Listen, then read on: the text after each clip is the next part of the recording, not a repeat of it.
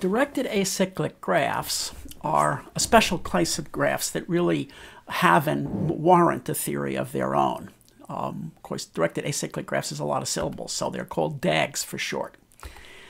Okay, so here's why they come up all the time. Let's look at a diagram that may be familiar to you. This shows the prerequisite structure of required courses in the 6-3 program of MIT Electrical Engineering and Computer Science Department. There are similar charts for the other sub-majors of EECS and in other departments as well. So what does it mean? Well, let's look at this vertex corresponding to the first term calculus class 1801, and there's an edge that points to 6042, and that's because if you look at the catalog, 6042 lists 1801 as a prerequisite. If you look at the algorithms, introductory algorithms class 6006, you'll find, if you look in the catalog, that it has listed two prerequisites, 6042 and 601, and the fact that they're explicitly listed in the catalog as prerequisites is why there's an arrow from 601 to 6006 and from 6042 to 6006. Now, when you're planning on when you want to take 6006, of course, you have to attend to not just the fact that you have to take 6042 first and 601 first, but you've got to take the prerequisites of those prerequisites first. So you really have to take 1801 before you can take 6006, and you need to take 802 before you can take 6006. There are co-requisites here. Let's just ignore those and pretend that they were prerequisites, because they're kind of another kind of arrow that needn't distract us. Okay, so that's what this diagram is telling us, and this is a DAG. It's simply a bunch of vertices, the course labels in rectangular boxes, and directed arrows showing catalog listings. And what I said was that when you're planning your coursework, you're really interested in the indirect prerequisites. So one class U is an indirect prerequisite of another class V, means that there's a sequence of prerequisites starting from U and going to V. It means that you really have to have taken U sometime before you took V. And that's a crucial fact and thing that you need to take account of when you're planning a course schedule.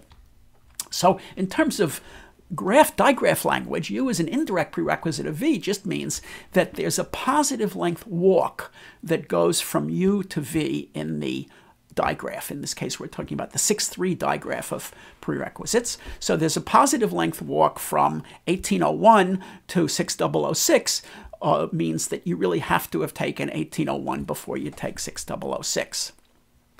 And of course, we're talking then about the positive length walk relation D plus of the digraph D. If D is the digraph shown in the prerequisite chart, direct prerequisite chart, then we're interested in D plus. And U D plus V just means there's a positive length walk. That's what the plus is for, going from U to V.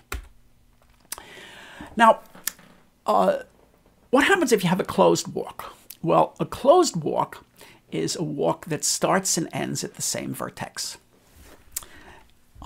And we can ask this question. Suppose there was a closed walk that started at 6042 and ended at 6042. How long does it take to graduate then? Well, it takes a long time, because you can't take 6042 until you've taken 6042, and you're never going to be able to take it. That's a bad thing. We definitely don't want the prerequisite structure of courses in a department to have a closed walk of positive length. And in fact, there's a faculty committee that checks for this kind of thing. Bugs like this occasionally creep in when some busy curricular office of a department is planning a complicated program with dozens, if not 100 courses. And the Committee on Curricula's job is to check for that kind of thing. There's a whole staff that does it. I used to be the chair of that committee, and we did spend a lot of time with proposals from departments and making sure that those proposed course requirements satisfied faculty rules. Okay, so a special case of a closed walk is a cycle. A cycle is a walk whose only repeat vertex is its start and end. Let me remark, because we keep talking about positive length cycles, that a single vertex all by itself is a length 0 cycle. So you're never going to be able to get rid of length 0 cycles because they're the same as vertices. But positive length cycles you can hope to ensure are not there. So if you're going to represent a cycle as a path, you'd show the sequence of vertices and edges, V0, V1, V2, where the understanding is that all of the vertices from V0 up to Vn minus 1 are different. That's what makes it a cycle, except that the last vertex, V0, is a repeat of the first one. That's the one repeat that's allowed in a cycle. So it's natural to draw it in a circle like this, where you start at V0, you follow the edges around from Vi to Vi plus 1 all the way back around to V0. And that's kind of what a cycle is going to look like. So we have a very straightforward lemma about cycles and closed walks, namely that the shortest positive length closed walk from a vertex to itself, it's closed means it starts and ends at V, is a positive length cycle, starting and ending at V. And the reasoning and proof is basically the same proof that said that the shortest walk between one place and another is a path from one place to the other. The logic is that if I have a closed walk from V to V, and there was a repeat in it other than at V, I could clip out the piece of the walk between the repeat occurrences, and I'd get a shorter walk. So the shortest closed walk can't have any repeats. It's got to be a positive length cycle.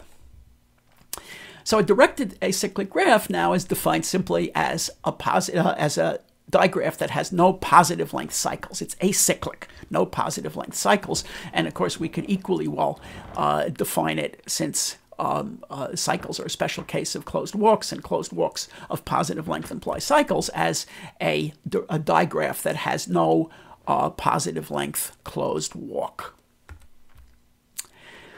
Some examples of DAGs that come up, well, the prerequisite graph is going to be one. And in general, any kind of set of constraints on tasks that you have to, which ones you have to do before you do other ones, is going to be defining a DAG structure. One that you might not have thought of is the successor function. Defines a relation on the integer, say, going from n to n plus 1. So I'm going to have an arrow that goes directly from n to n plus 1. And what's the walk relation then, the positive length walk relation in this graph? Well, there's a positive length walk from n to m precisely when n is less than m. So the successor DAG, its paths represent the less than relation.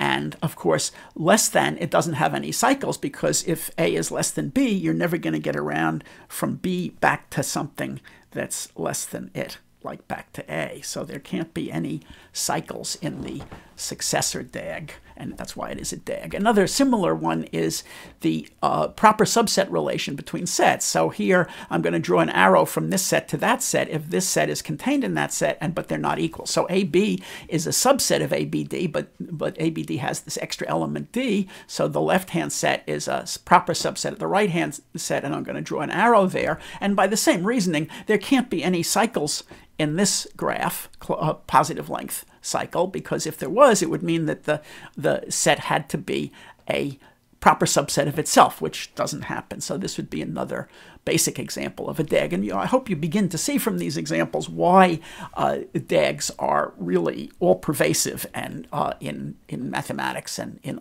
other areas, and why they merit attention. So when we're looking at a DAG, though, we're basically usually interested in just the walk relation of the DAG. So that if we're only interested in the walk relation of the DAG, then it would be typically the case that many different DAGs are going to have the same walk relation, and it's natural to ask what's the most economical one. Is there a minimum, say, DAG that defines a given walk relation? So let's look at this example. Here's a simple DAG, and you can check that there are no cycles in it.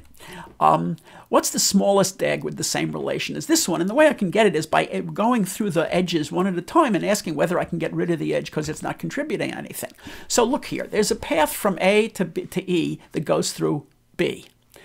Well, that tells me that having this direct edge from A to E is not contributing anything in terms of connectedness. And that means I could get rid of it, and I'm still going to wind up with the same possibility of walking from one place to another, because I can always walk from A to E going through B instead of going directly from A to E. I didn't need that edge.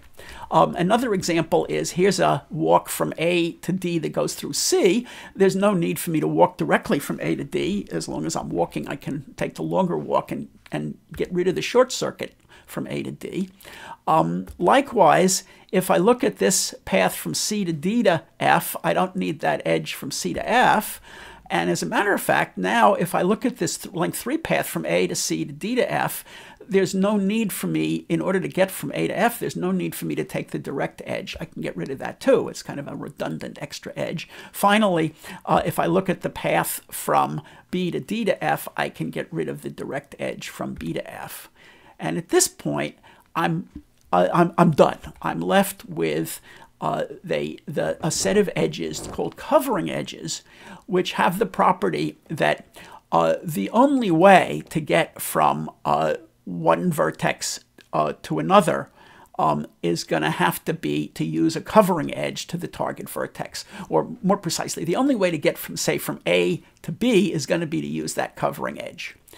If there was any other path that went from A elsewhere and got back to B without using this edge, then it wouldn't be a covering edge anymore. The fact that it's a covering edge means that if you broke it, there's no way anymore to get from A to B. So that's the definition of covering edges, and you'll do a class problem about them more precisely in a minute. So the other edges are unneeded to define the walk relation, and all we need to keep are the covering relations to get the minimum representation of the walk relation in terms of a DAG.